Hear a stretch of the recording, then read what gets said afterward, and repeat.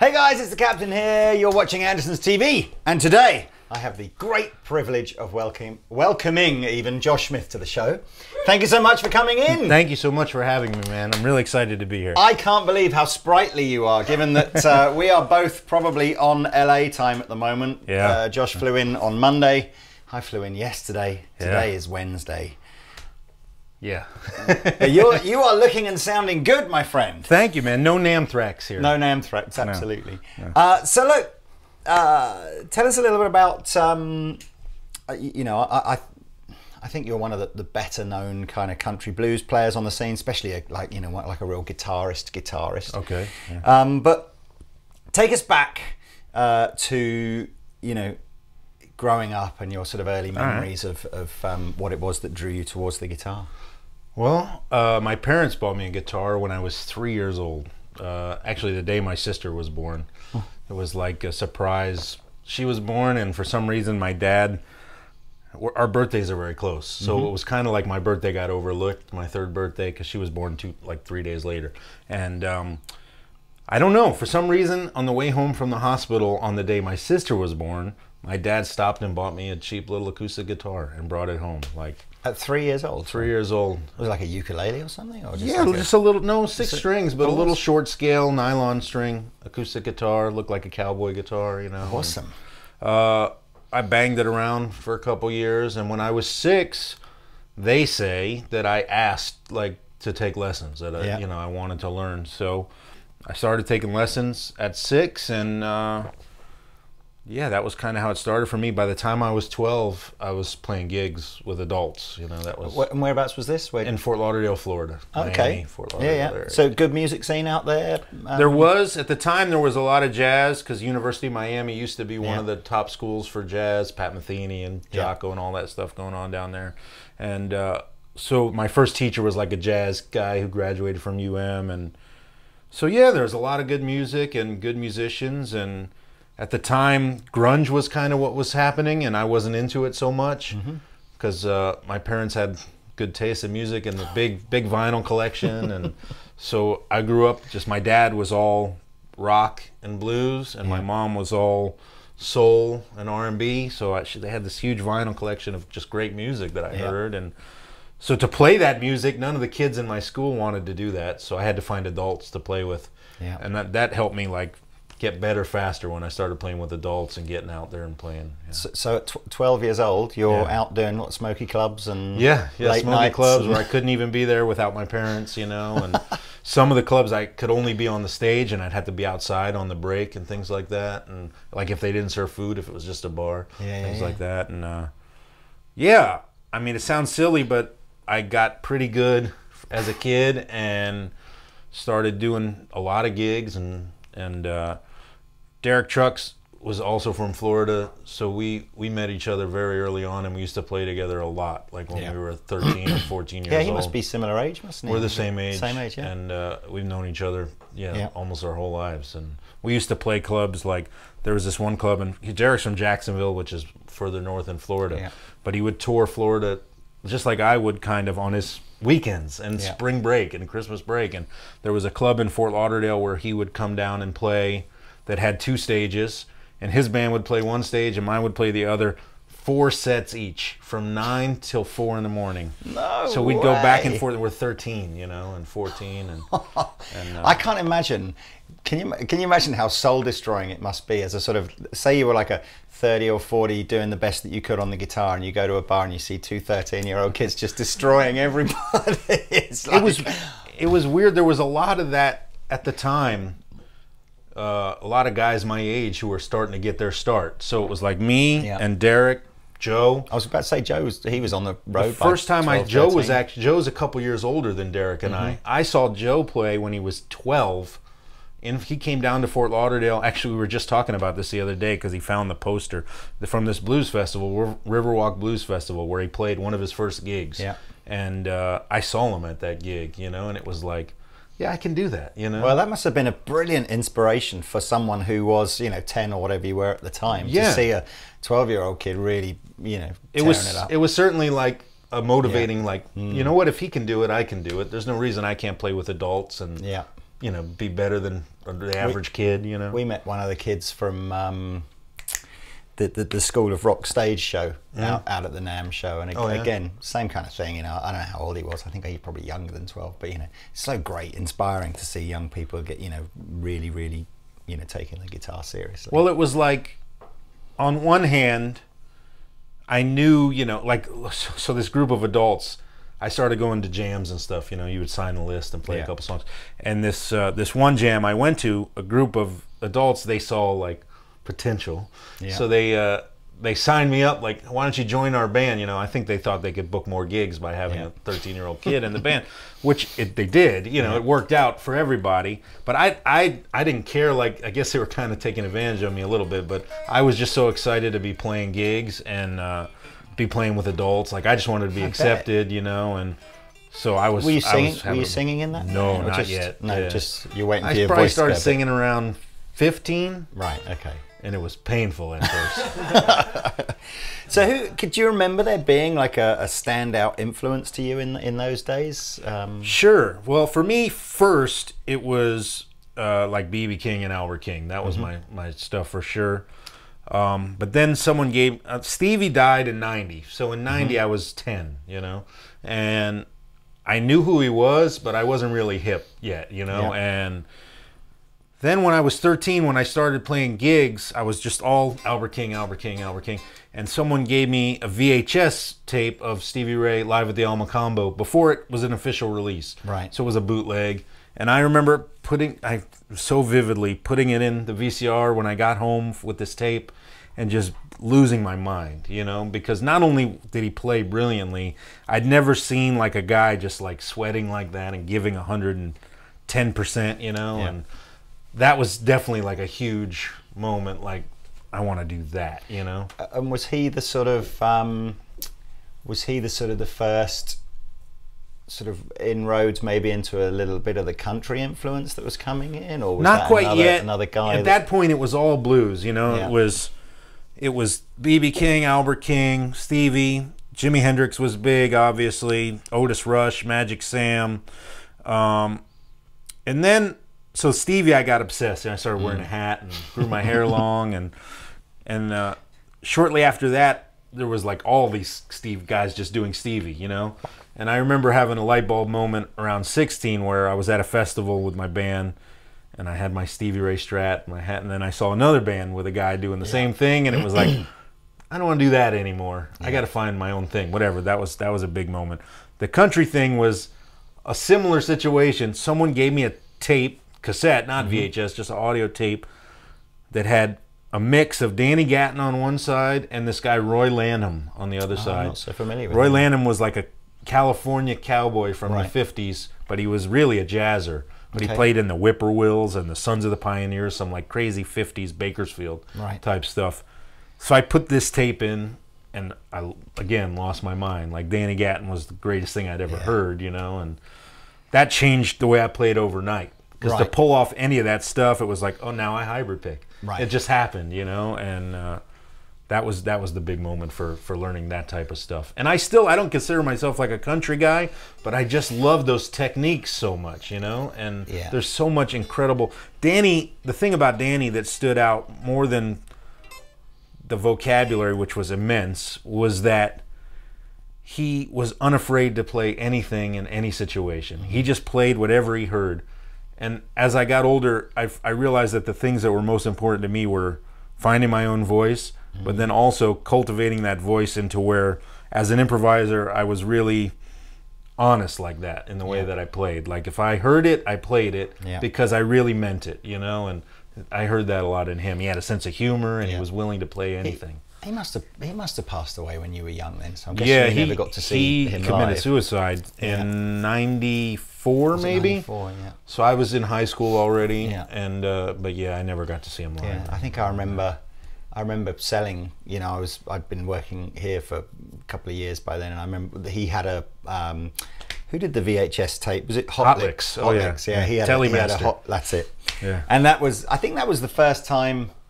Because certainly in the UK, and being a young guy in the UK, country would have been like the uncoolest kind of even though Albert Lee though.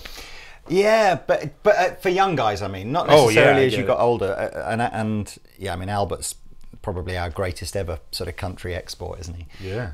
But I remember seeing this stuff, and I had this moment where I was going, oh, somebody told me that like Steve Vai and Joe Satriani were the ones that had all the licks, and then all of a sudden you start seeing the Danny Gattons and the Albert Lees and everything like that, and you're going like, whoa, now these guys have really got the chops. When I got that Hot Licks Telemaster, it was like, what? Because there was no YouTube, you know what I mean? I started getting CDs. You used to have to go to a CD store when they still existed, and they had a catalog, and I would order CDs. Like, so I would order the Danny Gatton catalog because they wouldn't have it in stock. You know, there was no Amazon, none of that. So it was like, I would get these CDs, but still I'd never seen them, you know? So then I got the Hot Licks, and it was like, I still remember there's like, oh, this is my, like, the first, probably one of the first 251s I ever learned. He goes, check out this Les Paul 251. Like, oh my God, like, it was the coolest thing I'd ever heard, you know? And there's so many from that video that I still are like in here, you know? Yeah. So how did your mum and dad react when you said, I don't want to carry on in high school and everything, I just want to go and be a guitar player? They were great. Grandparents, not so much. You know, I think they knew, because I was gigging so much that this is going to sound terrible, but I am kind of a smart guy. Like I got good grades in school, and I could have gotten a scholarship to school. I got really high on my SATs and all this crap, but I knew I had no interest. I was the guy who did just as much work as I needed to do to get straight B's, because that was easy for me, because I knew I didn't care. I was just going to go play gigs. You know, I was playing, at this point I was playing every weekend, every spring break and winter break and summer break. I was in a van on tour. I knew the second I graduated from high school, that just meant I was getting in the van full time, you know. And when I talked to teachers even about going to music school or this or that, they were like, you know, even some of them discouraged me. They were like, you know what you want to do already. You know, there's nothing you're going to learn there that if you don't put in the hard work and time, you can't learn on your own either. And you're driven, so just start working. You know. So there was no sort of full-time formal music training for you. You just everything was sort of self-taught, or with one-to-one lessons. I took lessons until I was probably 15, and then I was just gigging too much to continue taking lessons. And honestly, gigging, on-the-job training is where you grow the fastest, you know? Yeah. Once you start taking the stuff on stage, it's like you just grow. Playing with guys that are better than you, you start growing leaps and bounds, you know, overnight. And can't be many of those left, are there? No, there's still plenty of them, you know? And that's why I'm always searching out those situations, though. Like, how can I go play with John Scofield next? You know what I mean? Because I just want to be around guys who just will blow my mind, you know? What is it about, again, we'll come back to sort of gear and stuff, but the John Scofield one surprised me, because he's a guy that has always, I found a little bit out there for me, but what is it about his playing that you like? Number one, he swings super hard, which to me is very important. Everything I play, I'm trying to swing, and because in the jazzy stuff that I do, it all comes for me from more bebop. Not from very contemporary jazz. I like Charlie Parker and Miles Davis and Yeah. Dizzy Gillespie and that type of stuff, Wes Montgomery and Charlie Christian. So he has a lot of that with also some very complex harmony. Maybe I've just been listening to the wrong stuff of his, but Maybe, man. Listen to, like, if you want to get into John and not get like freaked out by weirdness, listen to like the Ray Charles record he did, Okay. or Piety Street, which is kind of a gospel record. Hell, his new record, that No Country for Old Men, or Okay. Country for Old Men, is like country tunes where he's playing over it, and it's brilliant stuff. Oh, okay. He has just an endless vocabulary, yeah. which is inspiring, you know. So you have now been professional guitar player for, must be over 20 years. Over 20. I'm 38, so since I'm 14. Like, Yeah. I've been playing guitar 31 years, 32 years. And when did it really feel like you were getting the kind of recognition that you'd hoped for, and it was sort of, you know, really sort of starting to take off for you? I still don't feel that way. No, you know, it's an up and down thing. Yeah. Recognition and those type of things, it matters different amount of degrees to different people. Yeah. What always mattered to me the most was, number one, could I support myself, which is still shaky sometimes. You know, so ask my wife. And number two was not so much, you know, to be super famous or make a lot of money, but I always wanted to have the respect of my peers. Was always very important to me. Like, I wanted it not to be apparent, but just for people, I wanted people to be able to realize that I'd put in the homework and done the time, and I take this serious. And so that was always the most important for me. And I started noticing a change in that after I moved to LA, probably. When I so my whole journey was, I did Josh Smith, my own thing, up until I was about 22. Then I met my future wife, and I realized I needed to be an adult, start paying bills, like, for real. And so I thought, well, I'll move to LA. You know, I'll just be a guitar player.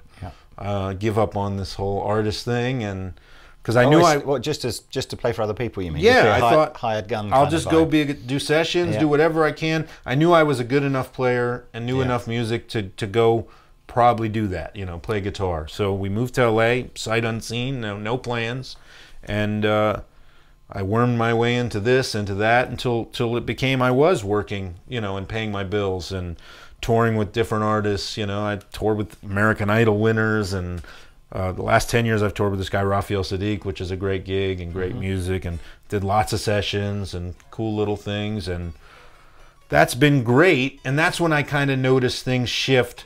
I started getting known more. Like, before, it was I was known in the blues world and as an artist. Now I was just getting known, I'm a guitar player. Getting known as a guitar player, getting in guitar magazines just for the way I play, not necessarily for my music, you know? And so I started seeing that shift happen. And then, over the last, I've been in LA 15 years, I would say the last 6 years, it started to swing back around again towards me doing my own thing more and more every year again now. Yeah, I mean, I didn't know you had such a good career as a session player. I thought you'd always been like a solo kind of guy. I did a lot of sessions. I still do. Now I have a studio of my own, and so I'm actually starting again to do more sessions than I had been doing for the previous few years, because I've been doing them kind of the Tim Pierce method by mail, where they just send them in and I do my thing and send it back, you know. And I know I've done a lot of records and stuff. I mean, I always think that's a fascinating change in just the way session musicians are employed now. You know, it doesn't matter what, even transatlantic stuff. I remember having a customer of mine who was on all the pop records that seemed to get in the charts like that, and I said to him, you know, it must be amazing meeting all these. He's like, you don't meet any of them. Yeah. You just get an email going, here's a track, can you play over this, please? And so you do it in the morning and you send it back and you get your fee, and it's totally different. It's just done. It's like in the days of the records that you and I love, it was everybody sitting in a room together, playing together, really easy. Now it takes much longer to make a record. You know, you're farming out every piece of it, you know, and guys are never in the same room together anymore. When I first moved to LA, the sessions so the session thing for me was weird. I didn't know how to be a session guitar player at all when I moved to LA. I didn't know, I knew what I liked as far as tone goes, and what I thought was good tone, but I didn't know like how to get any other tone other than my tone, you know, which was like, that was a big learning curve. Like when you go to a session, they don't care what you sound like as Josh Smith. They care like, can you get the tone that's right for the track or what they're asking you to get, you know? Yeah. So that was a big learning curve. Making friends with Mike Landau was big on that. He gave me a lot of advice. For some reason, he liked me, and he would sometimes recommend me for sessions that he couldn't do if he was double booked or things. And nice. Yeah, Kirk too. He would recommend Kirk, and you know, Mike's a great guy. And so one time he recommended me for the session, and not to say that I bombed it, but I didn't feel like I did great. You know, it wasn't not long after I'd been in LA, and I still, like, I didn't know. When you walk in, someone maybe puts a chord chart in front of you. If it says 1-6-2-5, I didn't know, like, I had to make up a part, not just play those chords. So it's not like that I played anything wrong, but I didn't know the job of being a session musician yet, you know? So I asked Mike, could I follow him along to a session? And I carried his stuff for him and watched him do a session, and it was an eye-opener, because it was like, as he listened down while he's even setting up, I could tell he was getting ideas. So when it came time to play, it was like, he didn't just play.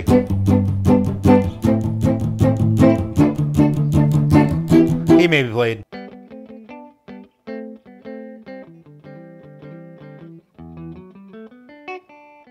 Whatever, he had some idea, some part, something. It might not be the right one, but he had an idea already, you know what I mean, for what he was going to do. So it was, you start learning that. Then you start learning, shit, what if they asked me to get the U2 sound? I didn't know how to get the edge delays.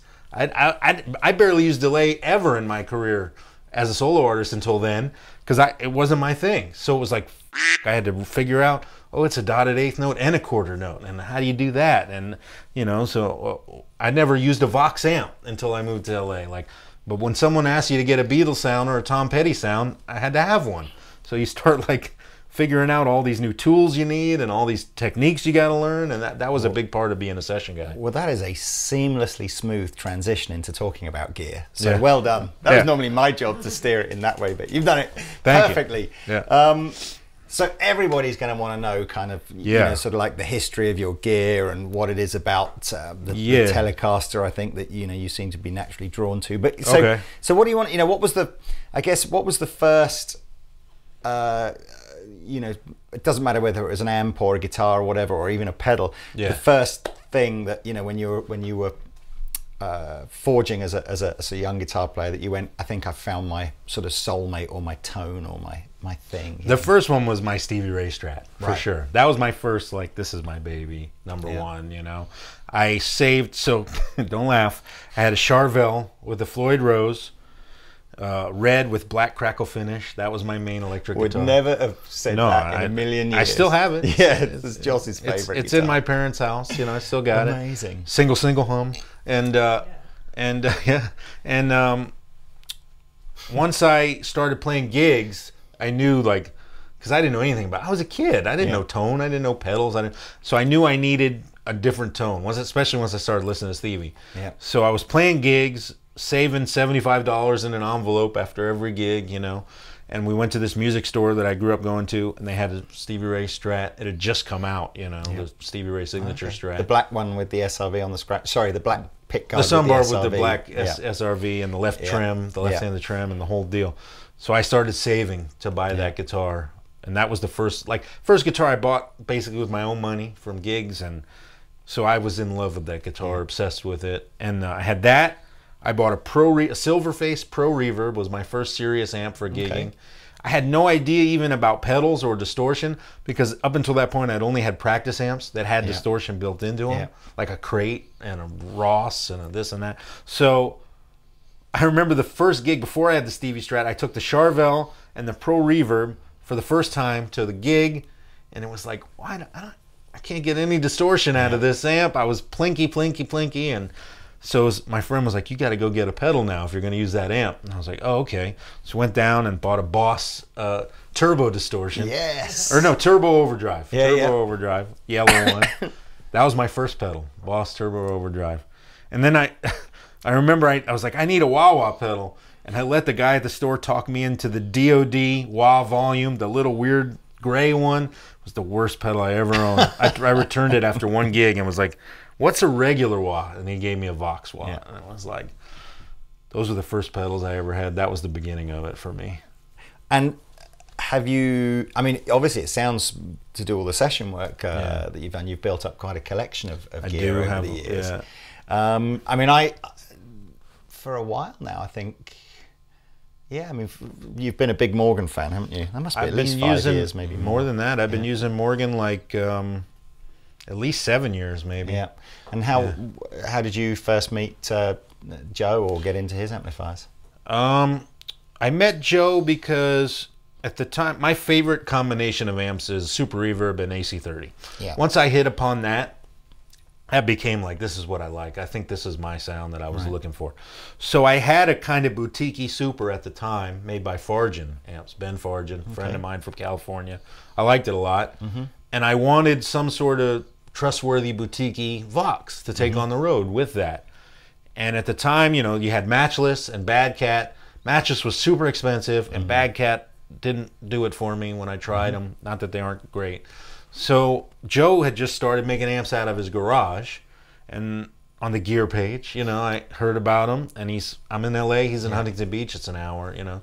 I called him up, and I said, dude, can I come try out your amps? And he was like, yeah, of course. So actually Kirk and I drove down, and I plugged in, and it was like, yeah, this is exactly what I'm looking for, this AC30, it was 40, to go with my Super. But once you meet Joe, you know, it's like, without question, in this entire industry of music gear people that I know, he's the one who's actually like my real friend. Like, just instantly, we were just friends, and he's just such a great guy that not shortly after that, it became, man, I just want to use your amps. Can you build me this? Can you build me this? So that's what happened. Next, he built me the GOAT, which is my main amp, the JS40, which is a Super with the 3-knob reverb. And then he built the first PR12. He built me because with Raphael, we were playing on the Grammys with Mick Jagger.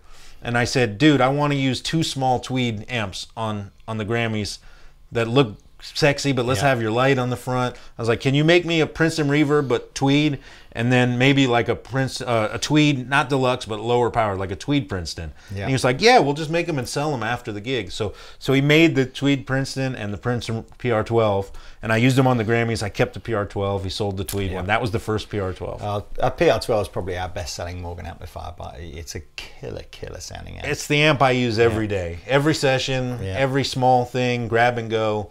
The GOAT is my main amp, but in all honesty, the PR12 is really my main amp because it gets used the most. I've definitely never seen a GOAT in the flesh. There's only, besides mine, I have 2. There's probably only 5 other ones around. People have ordered them. They get them, and it's too loud for people. No master, 40 watts, it's loud. Yeah, that is loud. I like it loud too. Like, we bias it so it's clean head. I like headroom, you know. Yeah. Well, look, I mean, that's cool. That's probably the gear I'm most familiar with you with. Actually, I haven't said that though. I'm just trying to think. I mean, the Tachula. How do you even pronounce Chula that? is Chula. So Yeah, the T is silent, is it, in the Chula? Yeah. There is like Chula, Mississippi. It's a city in I Mississippi. see. It's just random. Sean from Love Pedal.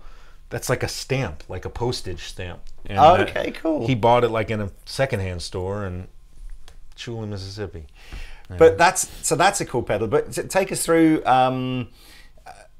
This is your touring. This is my most recent touring board that Dan from Gig Rig put together. So I have the G2 as my main switcher, the brains of the operation, and then there's the Chula, the Kingtone Duelist, which is Jesse Davies, the Deep Trip BOG Fuzz, which is incredible, Eventide H9, which is my jack of all trades and the main session pedal. Best session pedal ever made, quite honestly.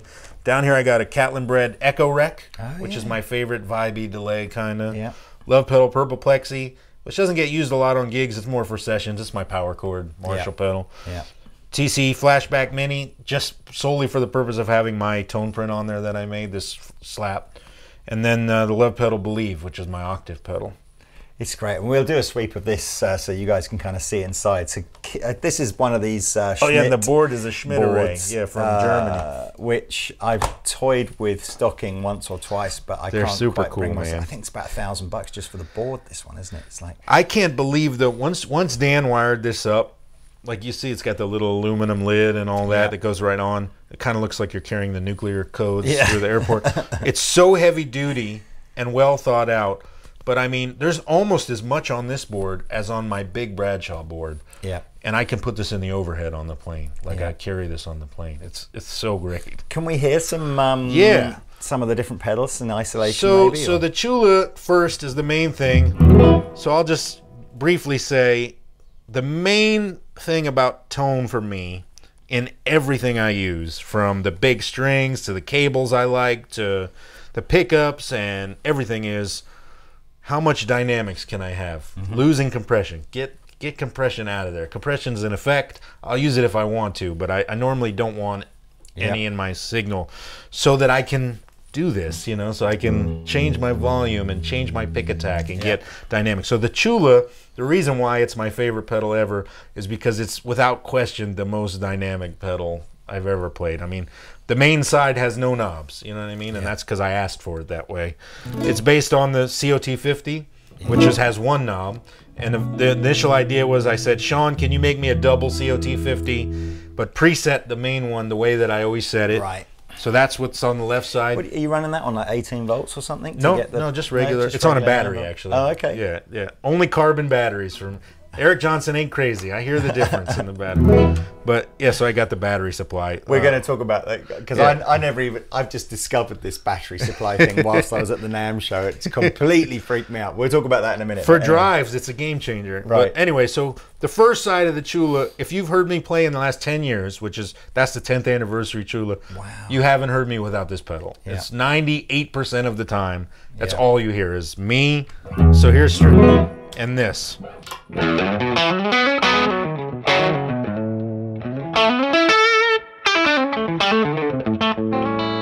the thing is, it cleans up. If I just roll back my volume, it's still on.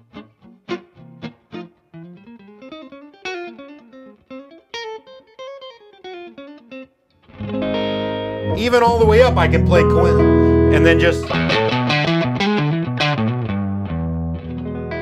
And the louder the amp is, the more dynamic it is, you know.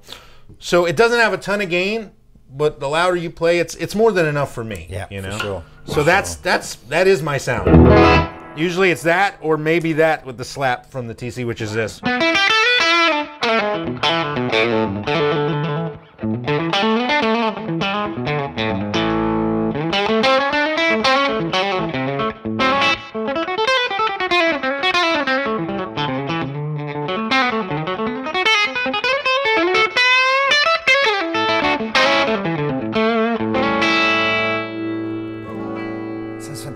Doesn't it?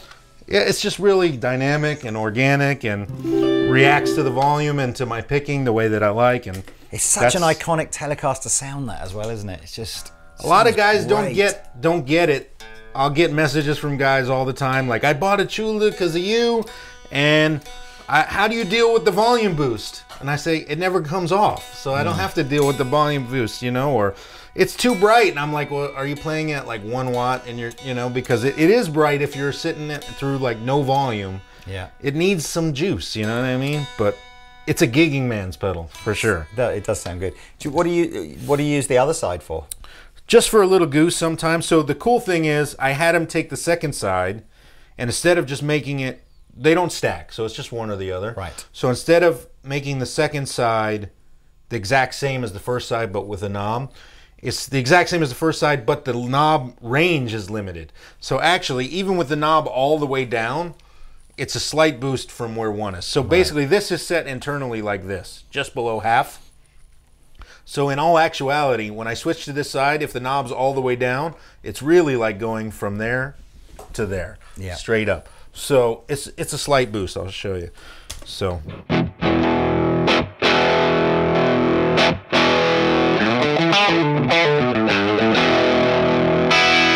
So I normally, there's not a lot of range in it. Yeah. So I just use it to go over the top. So.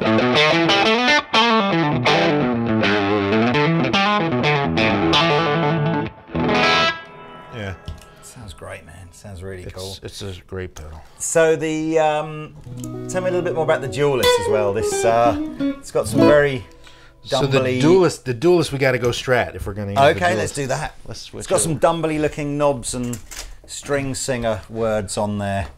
I'm the guy who doesn't mind if you have a pedal on the board that you only use with one guitar. You know what I mean? So the Duelist is that for me, because Tube Screamer E pedals, yeah, I don't use with a Tele. You know what I mean? They just don't work for me with a Tele. But with a Strat, there's something special about that, you know? So basically the Duelist has two sides. String Singer, Tube Screamer. Yeah. Heavy Hand, which is more like a Marshall blues breaker type sound.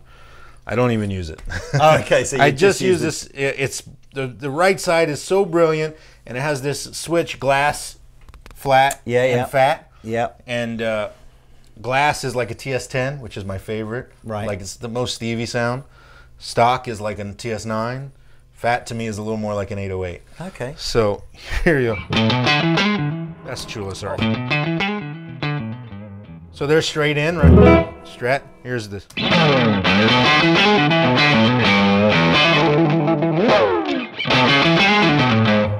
Like, right?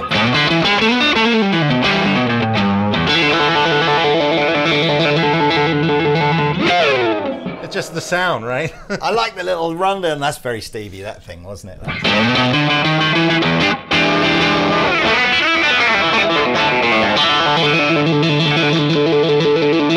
It just has that sound, you know what I mean?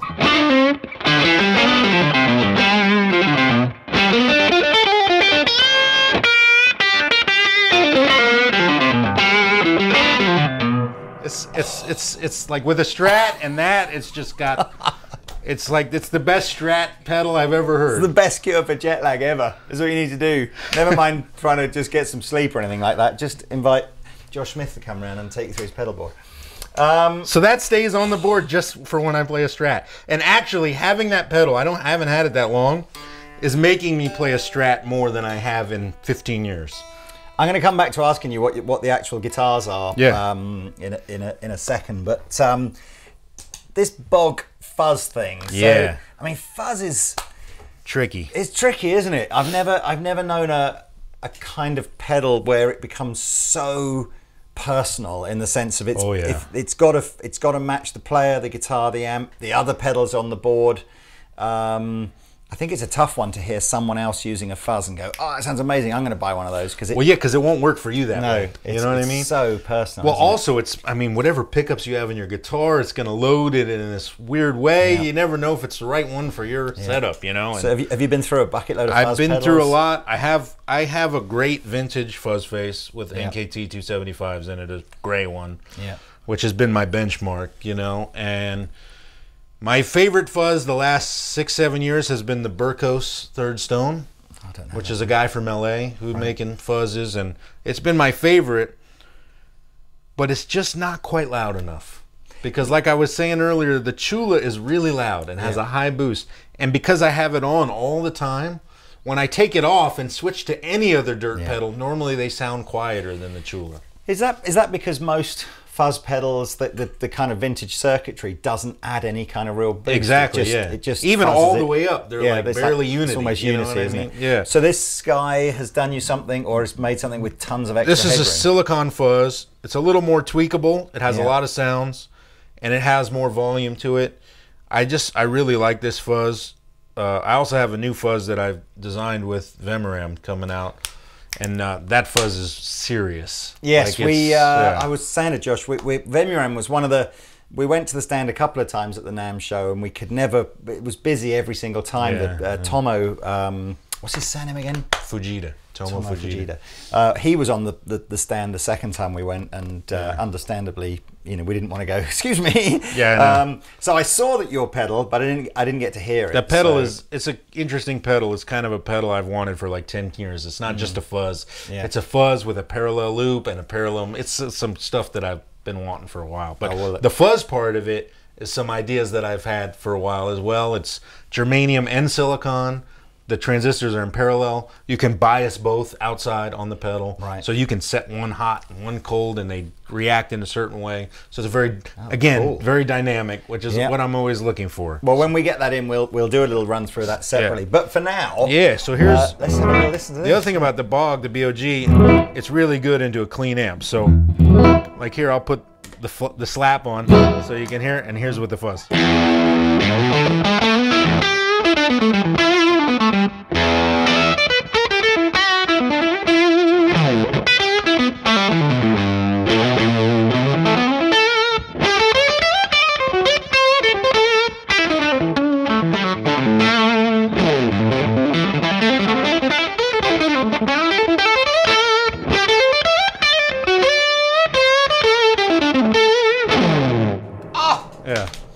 You haven't got, it's not that, how can I describe it? It's not that super saturated fuzzy kind of, it's almost, it's just enough to I keep the fuzz just so it doesn't get that. I get as much, just as little gain as I need to get that sound. Because it's given it almost that sort of, almost like violin-y kind of thing, rather than maybe, I don't know, you hear some players, Eric Johnson, I think, has a much more, almost kind of like a synth organ sound. Well, yeah, he's got darker and darker and darker and darker.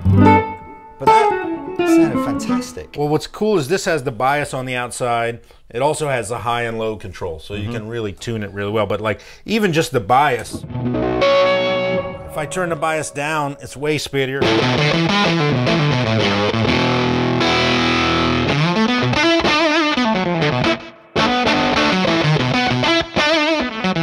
So I like a little bit of that. So but if I bias it high, it'll be smoother.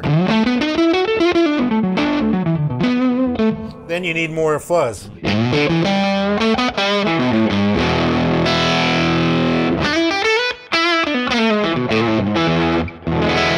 It's just really good. I think where you had it before, so that first sound sounded fantastic. See, I like the volume like that, gain like that.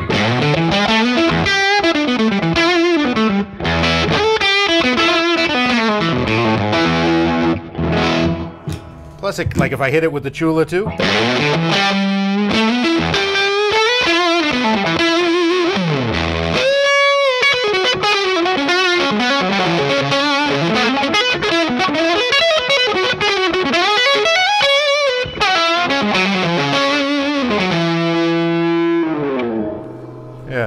Did you put the Chula before or after the fuzz? The Chula is after the fuzz. After, so it's just more like a level boost. Yeah. Oh man. I like fuzz early on, and I like Chula early on too, but fuzz before the Chula. That's superb. Now I think the Eventide. What are you using that for? Because your reverb's coming from the amp, right? Normally, but sometimes I have other reverbs, depending on songs. The Eventide I use twofold. So like for my stuff, it's all about specific parts. So, you know, parts of a song, sounds that I need. In the studio, it's the ultimate because it has every sound. It sounds great. And you control it with your iPad. So I have my iPad sitting on my music stand. I don't have to bend down. And if a producer says, hey, have you got? Yep, I've got. You know, whatever you need, I've got. You know, and so on the G2, I had Dan make it where one switch, no matter what bank I'm in or anything, is dedicated to. When I hit this one, it turns it to the Leslie and turns it on. So that's one of the main sounds. So I have like a dedicated Leslie pedal, even though it's in the H9. You know what I mean? So that's one I use a lot from the H9. The easiest way is just to go through presets like this instead of going through songs. So here's a different Leslie. Oh no, that's a delay.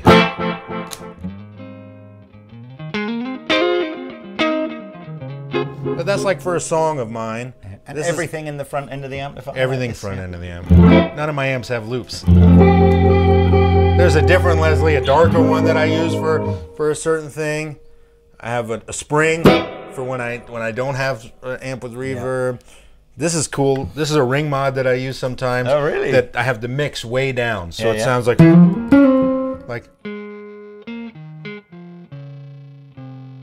What would you use that for? I like it like put a fuzz on and play bebop with.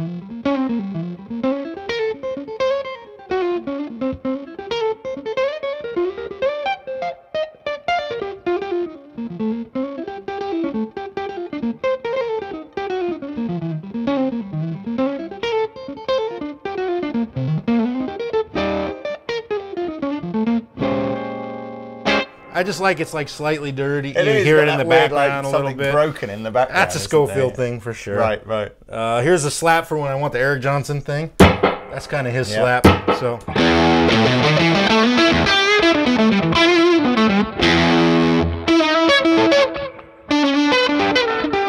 I'm asking for trouble right there. Let me not do that. This is like a backwards sound that I got.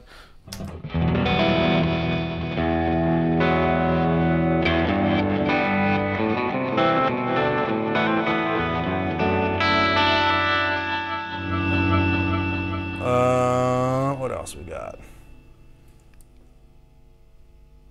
This is my intro for my song Penance, which is...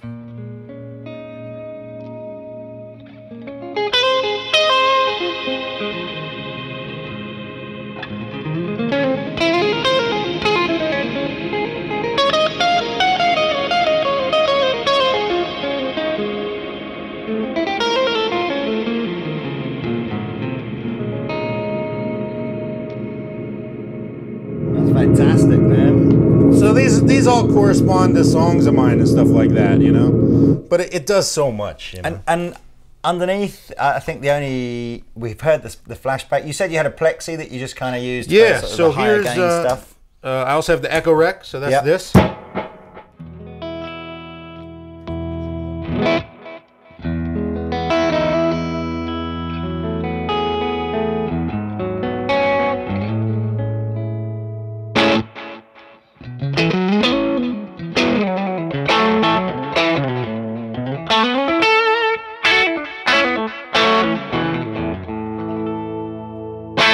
I like delays that get out of your way when you're playing. I don't like ones that take over your sound, you know.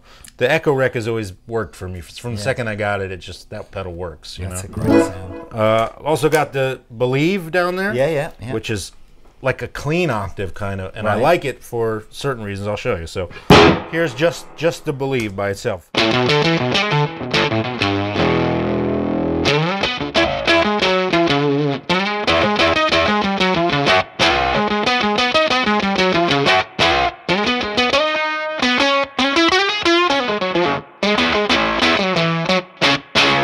Right, so it's cool. It's like you can play, unlike an Octavia, you can play down here. It just doesn't work only above the 10th fret. Also, you can use bridge pickup. It doesn't take your head off. You can get synthy with it almost, and you can almost chord with it. It's actually more of a ring mod than So the other reason I like it clean like that is then I can combine it to get different sounds. So if I put the Chula with it, you get...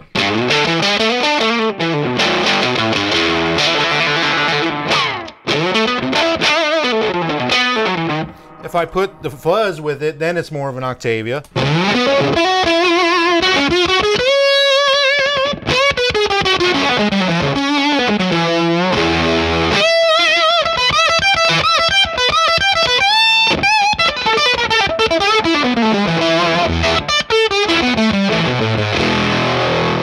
If I put the Duelist with it, it's a kind of a different sound, you know?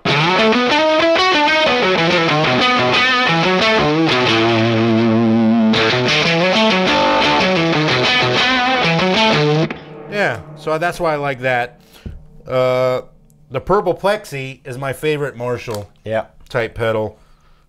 One of my favorite things about it, let me make sure I changed the settings the other night, so let me make sure I'm good. Yep. One of my favorite things about it is it's super loud. So sometimes on stage, you end up in a situation where you can't get above what's going on. Yeah. That pedal always gets me above anything it's like my secret. If I, like, especially say you're sitting in with other guitar players or you got 10 guys on stage and you're getting buried, that pedal gets me up above the fray. So anyways, here's straight in.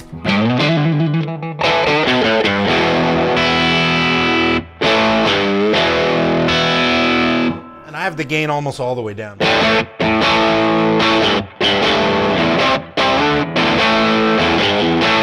Yeah, with a Les Paul, it's so like fat, isn't it?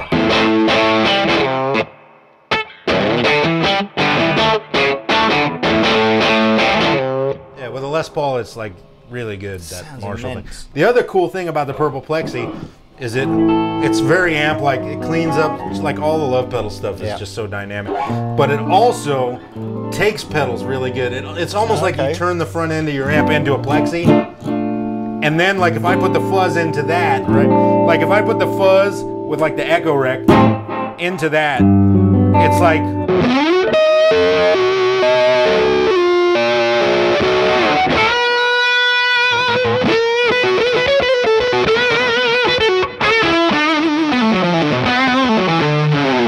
more like a fuzz into a Marshall at that point, you know what I mean? Sounds great. Yeah. It's pretty quiet as well, your board, in the sense Pretty of like, quiet, you know, yeah. Anyway. Good power, good I'm going to talk stuff. about this battery thing, because we met Mason from Vertex for the first time at the NAMM show, and I've always heard the Eric Johnson battery stories, and we had Eric Johnson here a few years ago, got to meet his guitar tech, and you know, and to be honest with you, that's actually probably the least weird Eric Johnson story there is, because the battery thing actually does, you can hear that, can't you? So yeah, so Mason had made this thing, and you were saying it sounded like it was like your idea, but it was my idea. Power supply where you put 9-volt batteries in it, you hook up your pedals to it, and then the power supply works out kind of when the pedal's on or off, so it only provides juice when the pedal's on, and then when it's off it takes it from the power supply, or something weird. No, it has a relay. Right. Basically, the pedal, you know, you turn off and on however you will. Yeah. The batteries turn on. You take a tap from your other power supply, like from a Voodoo Labs or whatever, and then when that supply comes on, it knows to turn the batteries on. So when you unplug your board, it turns the batteries off. So you don't have to unplug like the input jack from the pedals you want to use batteries on, and then you don't have to ever open the pedals anymore to change the batteries. So like in this one, I have the original version of that box. 15 years ago, when I moved to LA, I got a Bradshaw rack. I wanted one my whole life. I searched out Bob Bradshaw and got this rack, right? So I was already starting to become obsessed with this stuff, and I had gotten my first COT from Sean. And I noticed when I plugged it into a power supply, I didn't dig it as much as with the battery. I said, man, what's going on with this? And he goes, well, the battery that's in there is carbon. And I said, really? And he's like, yeah, like those really cheap dollar batteries. And I said, so it's not like an alkaline battery. He's like, no, it's really crappy. And I said, okay. They're the ones you get at the dollar store, you know? I don't even know, can you even buy carbon batteries over here anymore? Like everything's Duracell or Superpower, everything, isn't it? But I go to the dollar store and they're called heavy duty or whatever, and I buy them 99 cents each. And that's crazy. I also order them from this website, batteriesandbutter.com, that sells only batteries and butter. And yeah. Only in America. I know. Awesome. I buy 100 at a time, 100 of these batteries. So anyways, the reason carbon sounds good, it's only with dirt. I don't care about any other pedal, but with especially fuzz and dirt, because a carbon battery is in a little bit of a way like a tube. It's very inconsistent and very sensitive to power, and to the input. So like, you know how when you hit your amp hard, sometimes if you look at the tubes, you'll see the light go down and up. The battery is the same way, the carbon battery. So when you hit the pedal really hard, it sags down and then comes back.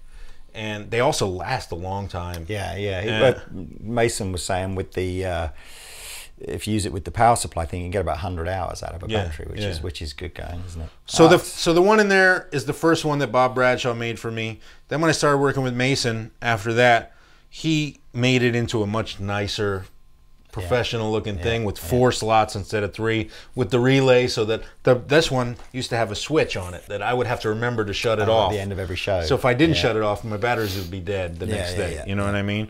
So actually, when I did this board with Dan, I sent him that original Bradshaw one, and he added a relay to that so that this one shuts off. Cool. Right. We're going to move on to your guitars now. All right. I'm going to take a bathroom break if you don't mind, do just that, very quickly. So, I mean, it seems bizarre that we've got to this last, seeing as the guitar really should be kind of like the first thing. But can I grab your? Of course. So this is number 1 right here. I feel bad calling this a Telecaster. I mean, I know it is, but it's not called he calls it a T-Bird, Chapin T-Bird. So, oh my goodness me! The reason I asked Josh to pass me this was because you know he is fairly well known for using kind of crazy heavy strings. Yeah. Not in concert tuning as well. So yeah, in concert, yeah. I'm not going to get more than I get one tone. Can you bend more than it? Well, I'm sure you can. Yeah, absolutely.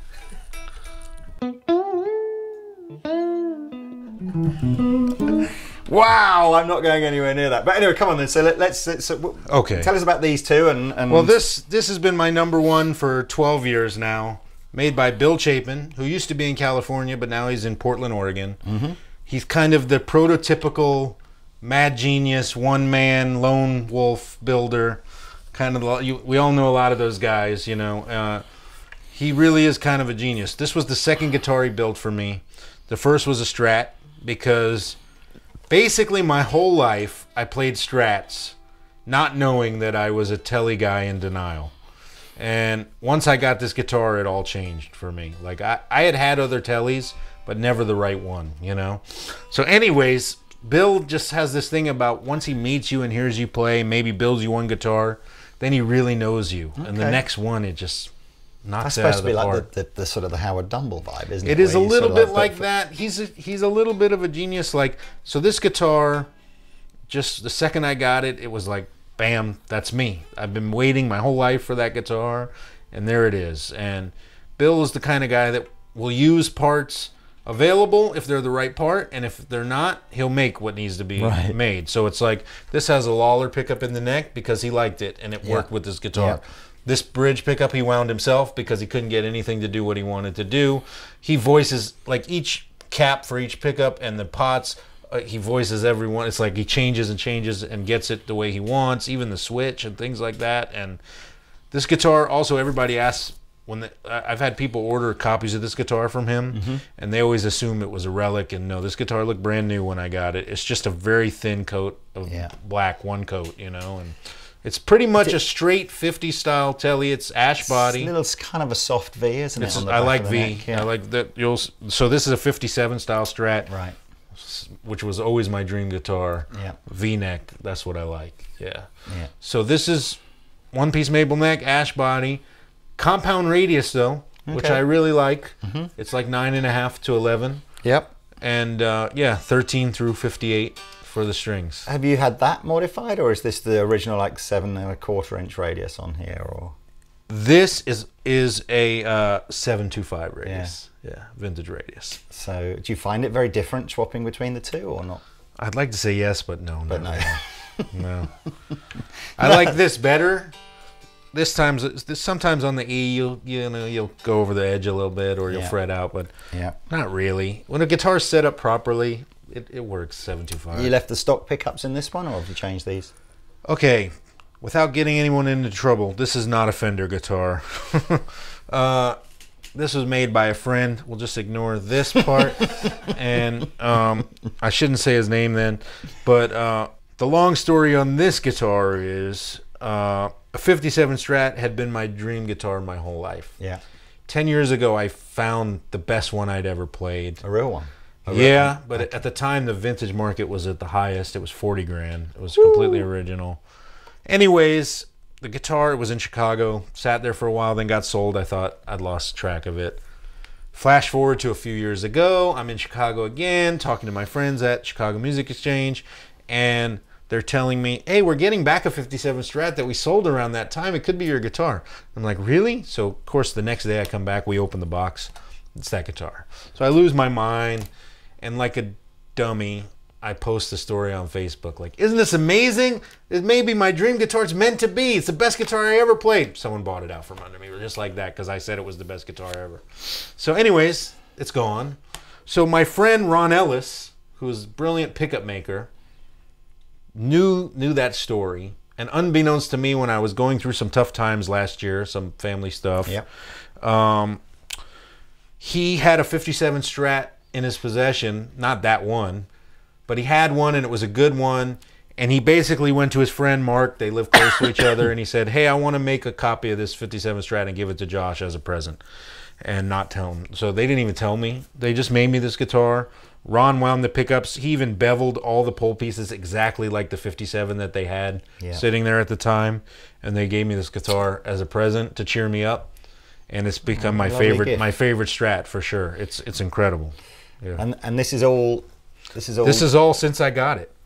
Just, you know, white. It was a plain white guard, and I was actually surprised how dirty it got. Yeah, because it's so not fast. that old, is it? This one? It's a couple years, 2 years old. Fantastic. Yeah. This is a great Strat. These pickups are crazy good. You mentioned while we were going through your pedals, one of them sounding particularly fat with a Les Paul. But I mean, do we often see? I'm just trying to think if we've ever Les Paul. seen Yeah, you. I've actually in the last few years, for the first time ever, played a Les Paul a good amount. Yeah. There's a story behind that too.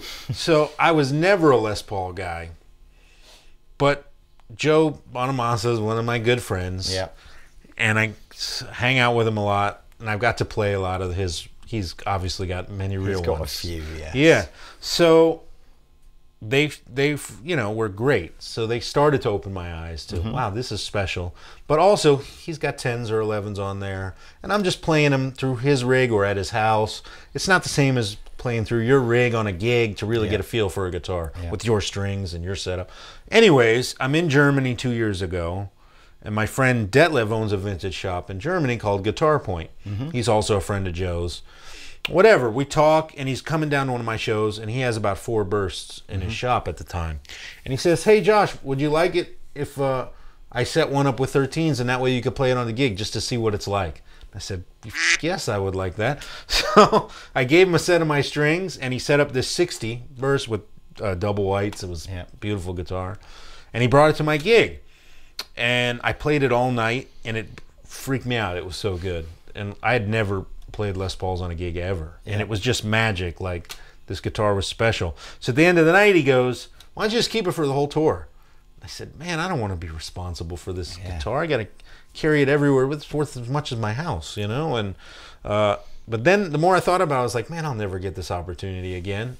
Yes, I'll take it. Yeah. So I did. I just, when I'd go to dinner, I'd take it with me, put it next to the table, and, you know, but I played it for a month with my strings and sweat into it, and it was really magical. So then I didn't know what to do after that, because I started playing Les Pauls and nothing came close, you know. What year, when are we talking about this? 60. No, this was like 3 years ago. So you would be talking about, and it was a not refinished, all original. No, original 60. So we're upwards of 100,000, probably more. 200,000. 200,000. Yeah. Oh. Yeah, double white PAFs. I mean, so I started thinking what to do. I started trying custom shops and this and that, and nothing was even in the ballpark. Like this thing was light. It almost sounded like a bigger Telly. It didn't have any mud like what you associate with a Les Paul, and the neck pickup was clear, you know. And I ended up, next time I was in Germany, borrowing it again for a day and taking it to a friend in Germany who makes really accurate Les Paul copies. And I said, make me this. And he did, and that's been my main Les Paul for the last few years, and I play it a lot. It's actually, I didn't bring it. This is probably the first trip in over a year where it wasn't the second guitar in the bag. For some reason, I wanted to bring a Strat. And normally, the last year or so, it's been this and the Les Paul with me. Yeah. Does the Red Crackle Charvel ever get an outing anymore? It's still in Florida at my parents' house. I don't have it in LA, so it keeps temptation. I think away that needs from to me. be on the next Josh Smith album. I think just one track, just fully torn up. You know, the Floyd Rose, man. I still don't know if I know how to change strings on it now. Is it got an original set or something from it's 1985? Or something? Funny story. The first time Derek Trucks ever slept over at my house, because we were buddies, we had a hangout. He had a Strat too. He didn't have his SG. He had a Strat, and I had that Charvel. And we tried to change strings on my Floyd Rose, and we couldn't get them back on once we got them off. It was really sad. Well, you are perfectly transitioning from one topic to another now, because I think that's probably the bit that you've been incredibly lucky to collaborate with some of the other world's most amazing guitar players, as I say, and that's probably some of the videos that I've ended up watching on YouTube where you physically sitting with your jaw on the floor, where there'll be you and Joe Bonamassa on stage, and Kirk Fletcher and Eric Gales. I mean, it's just the Blues Cruise thing. It's just like it's just insane. But I mean, I know it's not, you know, you can't have like a favorite one or anything like that. But who's your favorite? No. Who's my favorite? It depends on what we're talking about. I have a lot of criteria, you know. Who's the best blues guitar player in the world? Kirk Fletcher is the best blues guitar player in the world, in my opinion. Yeah. You know, is he the best guitar player in the world? No, that's not what we're talking about. Yeah. But if you sat me down and said, I got to listen to slow blues or you're going to die, I want to hear Kirk Fletcher play that slow blues, you know? Yeah. And plus, he's my best friend. I mean, that's my brother, you know? And Joe is unbelievable guitar player. But I don't think people realize just how good he is, especially now that it's become fashionable to take shots at him and, you know, this and that. He has put in so many hours. When I sit down with Joe, all I see is the same thing I did. I see a kid who sat on the edge of his bed till infinity playing guitar, you know, until he got somewhere he wanted to be, you know. He's inspiring. We went to see Joe at the Albert Hall at the beginning of last year. And in fact, yeah, I mean, he is really, of all those kind of relatively young sort of blues guys, I'm, you know, when I say relatively young, I'm not talking about Eric Clapton and all this kind of stuff, but that wave, you know, he's the only one that's doing the, you know, 5,000 seater, you know, and you've got to hand it to him. He's an anomaly in that way. He's the only guy at that level right now doing what he does. It's inspiring as heck. Yeah, and because it's also relatively recent. Yeah, he's been doing this his whole life. It took quite a while for the payoff, you know. Absolutely, that's inspiring to me, you know. And I'm with you in the sense of I cannot understand it where people talk about him as, you know, having like being soulless or, you know, in terms of, you know, all being very mechanical. Because I sit there going, I mean, I sat, we got free tickets from Gibson to do the Albert Hall thing, and I sat, you know, like as far as I am away from the camera to watching him play, and it's like there's no it's all turned up tweed amps, no pedals, guitars, like one boost pedal or something like that, which I think is on all the time, and everything from the fingers. And he's singing at the same time, and it's just like, yeah. I mean, he's a serious musician, an incredible player, who, you know, has found his own voice and is doing his thing. It's super inspiring, and yeah, we've become really good friends in the last, you know, 5-6 years, and you know, that's been really rewarding. He's, you know, he's a great guy. He's at times gone out of his way to say nice things about me and about Kirk because he likes us, and you know, I got nothing but love for that guy. Super cool guy. We just produced a record together in Nashville for Reese Winans, which was really fun. So Joe and I are the co-producers for Reese Winans' first ever solo album. Oh, good for you. It's pretty cool. I'm trying to remember. There's a track on. I'm rubbish with album names, but it's the one where you've got the relatively young girl and the sort of floral kind of album cover. Over your head, Over your head. That's it. Yeah. There's a track on there, I think, with where us you together and Joe are trading off. And it's like, oh my god. Yeah, we're going at each other. It's just ridiculous. The thing about that record and that track is that everything is live on that record, so there's no overdubs other. So you're than literally vocals. just trading off each other. That's a take, you know, of us with the band live. He was actually, when I told him that's how we were doing it, he was like, I don't know, man. I was like, no, it's live, whole record. I didn't play a single guitar overdub on an entire record, you know. So I like that because it's a performance. It's him and I just going at it, and it's off the scale. I'd love to have seen some, you know, some YouTube footage of that or something, but I don't think there is any, is there? But I like, because Joe and I are different enough, where we kind of have our own voice, you know, but we also speak a lot of the same language, so it's a good, you know. There's definitely elements in that where you're completely right. You're kind of, there are bits where you can definitely tell it's you and you can definitely tell it's Joe, and then there's other bits where you're going, I'm not sure which one that is anymore. Well, because then we're like, oh, he played that, I'll play it. You know what I mean, or whatever. You know, that's how it is when you're going at your friend. You know. So, are there any collaborations left that you haven't done that you'd like to do? That I haven't done? No, I mean, that's a tough one, man. There's people I just want to play with. I want to play with John Scofield and Larry Goldings. I really want to play with Larry Goldings, you know. He doesn't even know who I am. I've met him a few times through Landau, you know. He's my favorite, one of my favorite musicians. I want to play with Kenny Garrett one day. He's a saxophone player. Yeah. I'm a huge, enormous fan of that guy. Joe and I are talking about doing a record together with Kirk, maybe the three of us. That's the Three Musketeers. Yeah, we're seeing if we can make that happen. Joe is much busier than Kirk and I, so it's making that happen, you know. Gales, I would love to do stuff with him. I wrote him some songs recently.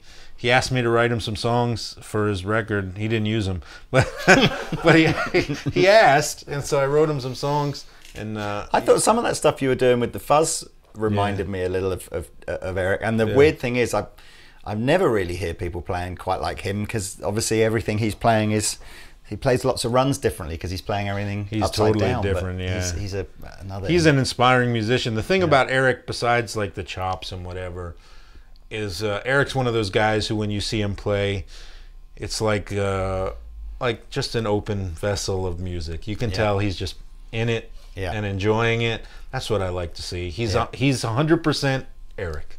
He will always be that, you know, and that's what I like. Is I like guys who have their voice and they don't compromise. Sure. They sound like themselves, you know. For sure. I'm just trying to think. You mentioned, you know, growing up with Derek and being in a band. I'm struggling to recall ever seeing the two of you do anything sort of more in your adult years. Nope, none, no? Zero. Is that just because again he's super busy, or just haven't? You want the honest answer? I don't think he really even knows what I play guitar like these days.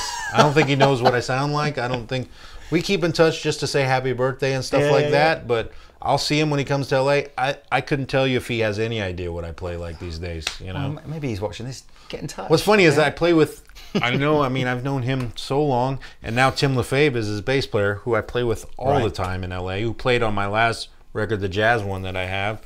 So I know all those people. I mean, I see him all the time, but it's been 20 years since we played together. Wow. I don't think he knows kind of what I do and my thing. Oh, well, he's done well for himself as well. He's done incredible. So, another very talented. The thing about Derek is that even then, at 13, he was the only one I've ever heard. I wasn't like that, where he didn't have, certainly not the vocabulary that he had now. But he sounded like that already. Right. He was Derek right away. Playing slide, it was even like at 13. Well, that's all. Back then he only played slide. That was it. You know, but he just had that soul, like right away. Like he sounded like that from day one. Like it was really, that was inspiring too. When I first saw him, I was like, wow. Well, it has been a monumental pleasure having you here, talking us through your gear. I couldn't be more pleased, man. This is great.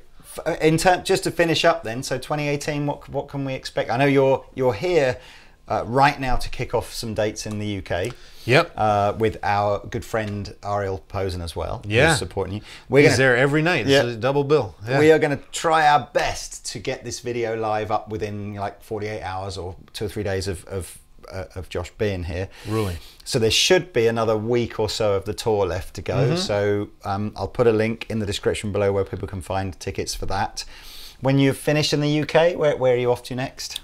Where am I off to next? Back to home, and then actually Kirk and I go on the cruise again, the Bonamassa cruise. It's the last week of February, right, and first few days of March. So that'll be fun. This will be the 4th year in a row we're going on the cruise. And I think it's a great idea. I mean, what a wonderful way to spend a week just, sailing, because it's all around the Caribbean, right? This year it's Jamaica, so I've never been to Jamaica. That's cool, so I'm looking forward to that. And so that's right when I get home pretty much. I also have a record that I have to produce when I get home in March. And I just finished my new record. I don't know when it'll be out yet.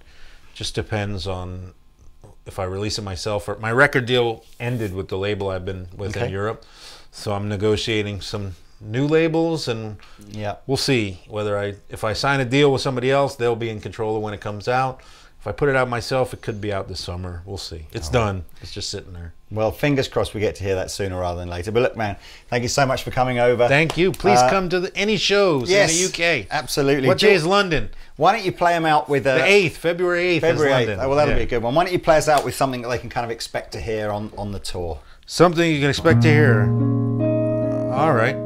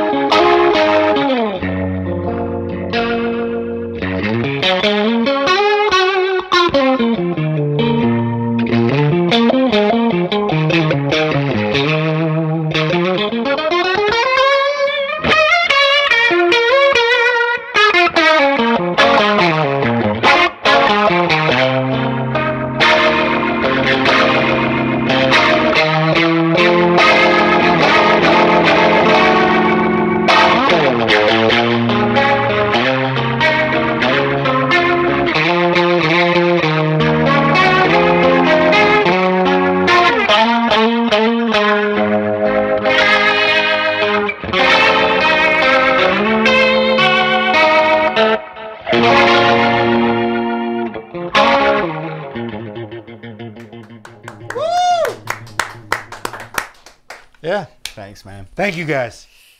Hey everybody, thanks for watching the Andertons Guitar YouTube channel. If you're a drummer or a keyboard player or interested in music technology, you might find one of our other channels interesting, and I'll put details of those in the description below. If you want to find out more about the products we've just featured, please click here.